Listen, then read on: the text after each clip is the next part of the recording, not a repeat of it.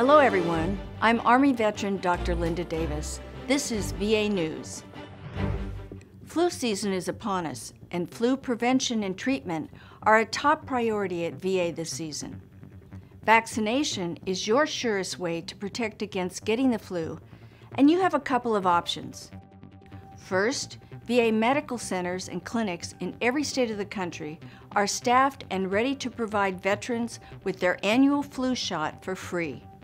Second, enrolled veteran patients nationwide have the option of getting their flu shot at any of Walgreens' 9,600 locations at no cost now through March 31st, 2020. Make sure to protect yourself and your loved ones this year by getting a flu shot instead of getting the flu, and save those days off of work for your quality time with family and friends. Already the government leader in customer satisfaction, the National Cemetery Administration has taken another step forward, receiving a customer satisfaction index score of 97%. This exceptional score is the highest ever measured by the index for any public or private sector service, and it is 18 points higher than the average. For more information on the benefits and service offered by the National Cemetery Administration, please visit cem.va.gov.